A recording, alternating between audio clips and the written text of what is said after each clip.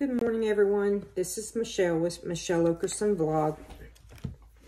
And it is Tuesday, December the 7th, 2021.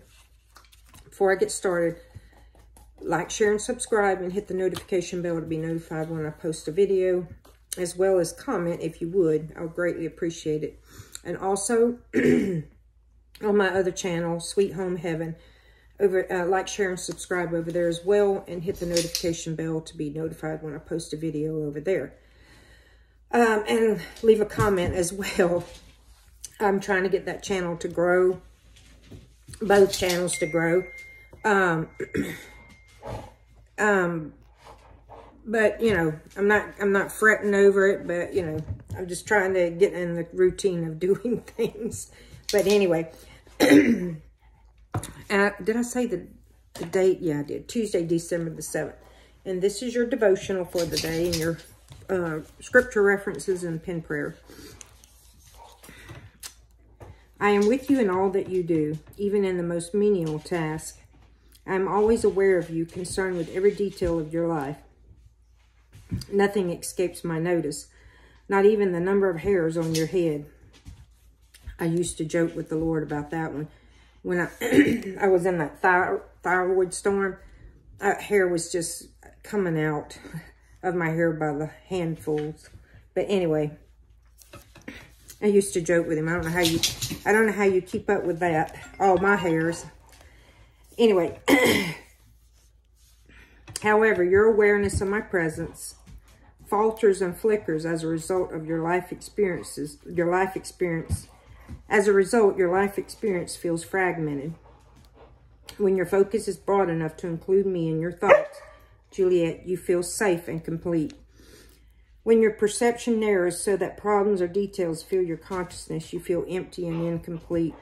Learn to look steadily at me in all your moments and all your circumstances. And though the world is unstable and in flux, you can experience continuity, Michelle, through your uninterrupted awareness of my presence. Fix your gaze on what is unseen, even as the visible world parades before your eyes. Little short story. There was a time I wouldn't even leave my house without my Bible.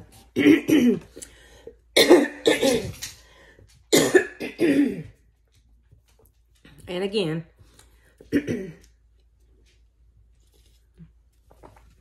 okay, scripture reference. Matthew 10, verses 29 through 31. Are not 2 sparrows sold for a copper coin, and not one of them falls to the ground apart from your Father's will?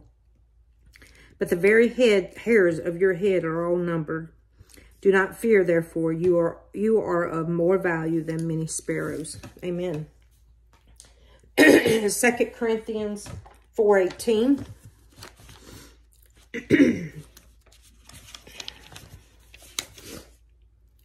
Alrighty. While we do not look at the things which are seen, but at the things which are not seen. For the things which are seen are temporary, but the things which are not seen are eternal. Amen. Hebrews 11:27.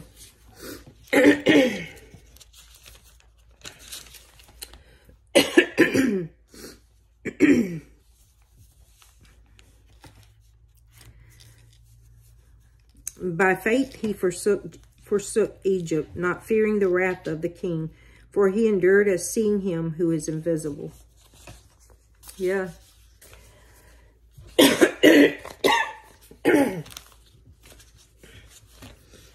Well, get rid of all, I don't know. I guess my lungs are healing.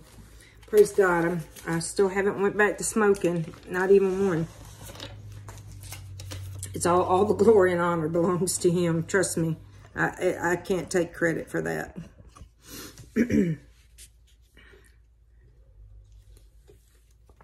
Okay.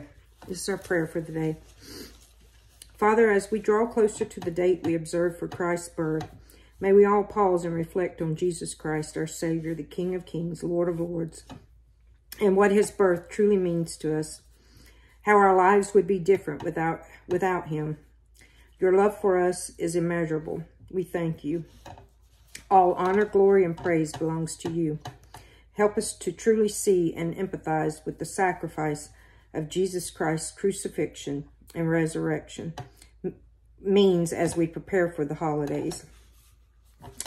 Help us to see through spiritual eyes his birth, life, and crucifixion and resurrection with an understanding of your great love. Thank you, Lord. In this country and throughout this world, may we find unity in you, Lord. May every tear that falls, every pain that exists, every child who has been abused, every person who is alone, all those who have no home, all those who are in prison, every person who is battling an illness, and everyone who is lost, including our adversaries, find the peace that surpasses understanding in you, Lord. May the Holy Spirit comfort and strengthen those who are hurting, and may your angels wrap them in your peaceful presence. Father, thank you. Lord, although things look bad right now in this country and throughout the world, may we find courage in your promises and peace, knowing that you have promised to work all things out for our good. Thank you, Lord. There are many afflicted with bad and evil spirits. Guide their paths to find healing in you. No, Juliet. May there be justice throughout the world, and may every wrong be made right for your glory. Strengthen us throughout this day. Guide our paths and words so that the world sees you, Lord, in our lives. May your light shine so bright in us that those who feel hopeless and hurting may see you, Lord, in us. Forgive us, Father.